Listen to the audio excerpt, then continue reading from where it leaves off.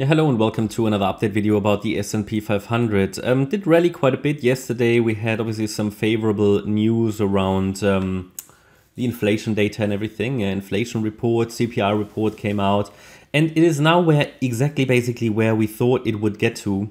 If you remember, in the previous videos we talked about a possible wave 5 still unfolding, so one more high, and we had here this A-B setup with a C wave to the upside likely to follow. So we're going to take a look at that in a minute, but I want to, because it has arrived now at the major pivot point that we've been talking about over the last couple of weeks. Obviously I haven't been covering the S&P 500 for much longer, so otherwise we probably would have talked about that level for longer, but only recently started to cover it really. So I want to zoom out, make you aware of the major decision point, the major inflection point that the S&P 500 has arrived at or is just arriving at. You need to be aware of the significance, and there is no joke here. This is a major inflection point. Now, not necessarily something major needs to happen, but it is the level where two scenarios, a bearish and a bullish one, can diverge from each other, because at the moment in both a bullish scenario, here the orange wave count, which would send it higher, as well as the bearish, which could send it down to 3,000, 2,500 over the coming months, where that is going to be decided most likely. Yeah, this is the pivot. Why is that the case? Well, look, it is the 78.6 Fib level here, the $4,500 level, or 4,495, which is the 78.6 retracement of the October low, yeah, of the move that occurred between December 21 and the October 22 low. This is the relevant resistance area, and the most relevant pivot point here that I have, the most relevant resistance point is the $4,500 level, the 78.6 retracement. Yeah, it's a pretty clear level because you can draw the fibs, and typically B waves react to it. So what is the bearish wave count? The bearish wave count, a very likely one, is that obviously here price dropped in an A wave. We have in this move between January and October, an A wave, a B wave, and a C wave. You can count that in a different way, but due to that strong spike here, it makes sense to count it as an A, B, C structure. Or you can, WXY is fine as well, but it looks best as an A, B, C. So, but that's not so important for the imminent price action here. What is more important is this, because if this is an A wave to the downside, it certainly is a 3-wave move down. So in the bearish interpretation, this would be an A wave. This move up is a B wave. So after an A wave low, it would have been quite clear that let's say at least some kind of a rally is occurring. That rally has occurred now. And we arrive at this major pivot point now. Because we can also count 3 waves up now. We can count an A wave, we can count a B wave, and we can count a C wave. And that's nearly done. So it works out. You're sort of arriving at a destination where we've got the 78.6 retracement, and after 3 waves we always need to pay attention, because if this move down was in 3 waves and this move up is also in 3, then it could just simply be a B wave top, which would result in a 5-wave move down like this. Yeah, and that would be a larger degree 4th wave, which could afterwards, I mean, this could take years to play out. Yeah, this can take years to play out. So after that, we would then get a 5th wave, but it could be a few years of bear movement. Yeah? Because what you don't know is this. Yeah, it looks like, okay, you could say, okay, maybe just a year. Yeah, fine. But who's telling you that the wave 4 will be finished after this? ABC. Yeah?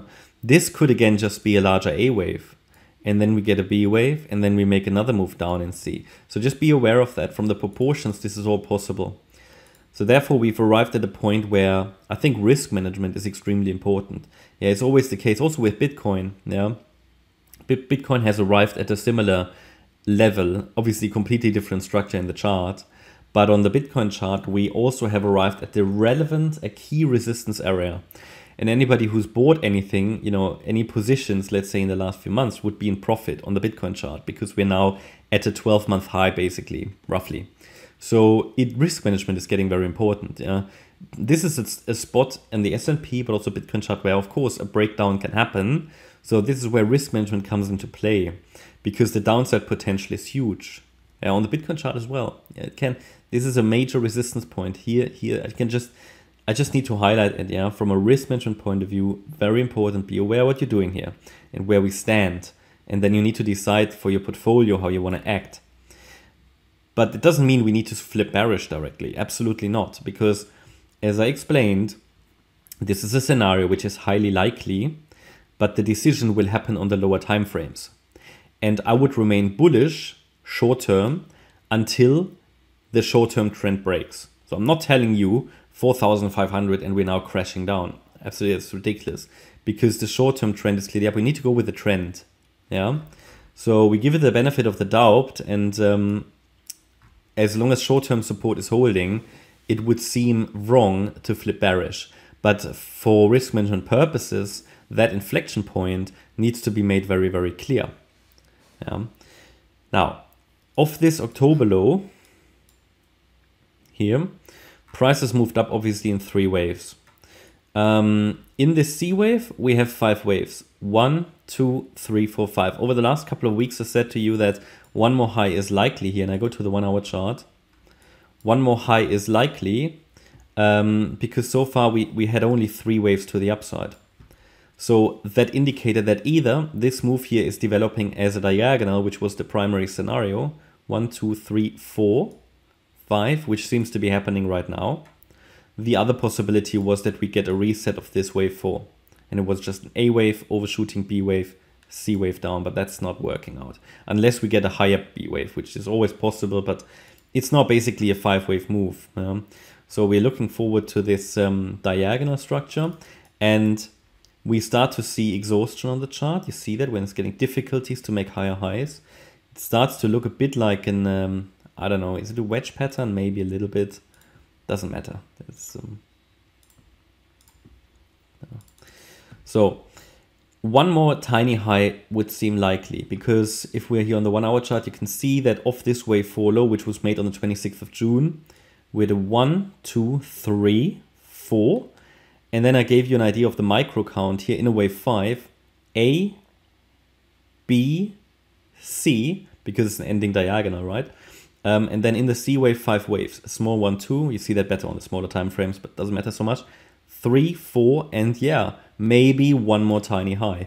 And it's just below that $4,500 level. So that is the relevant inflection point. So we will be able to, at the time then, provide relevant bullish support for the 4th wave to understand, okay, what is the relevant level that needs to hold for a more bullish scenario. But first of all, on the micro level, we need to establish what is the level that needs to hold really on the micro level to still push higher. Yeah, because this is where it starts. Really first the micro level, relevant support, because this can extend out a bit, right? And I think we're dealing here with, let me go to the 30-minute chart. Yeah, it depends on that last high, but certainly, you know, if we talk about this last swing high, 4,460, if we make one more high and then break below that level, that would be a first micro indication that a lasting, or that at least some kind of a local low has been made. Sorry, local top has been made. And then it's all about defining the relevant support against which the S&P can move higher. And if we break below that level, and we need to analyze the structure then, because if we start to see impulsive move downs with impulsive moves down with corrective moves up, then these are the indications that we are starting to come down in an impulse. Yeah, and then it builds. And I will keep you updated. Just be aware of that relevant pivot point here. I can't stress it enough. It is really important. It's probably for the within the last year, yeah, the most important level that we've arrived at. It may have an effect on other markets, but you know, you can't really. Correlations are good, but you can't use them really to make decisions. Yesterday, for example, the S&P went up, Bitcoin didn't do anything. So you can't say that these correlations really are so relevant. But we'll see. You know, it can certainly impact sentiment in the wider markets. But you never know what the effects are. People could panic and rally into rush into Bitcoin. Who knows? We'll see. But yeah, hopefully you liked the update. If you did, please hit the like button, leave a comment and subscribe. And if you really like the content, then please check out the channel membership. Thanks a lot for watching. Bye-bye.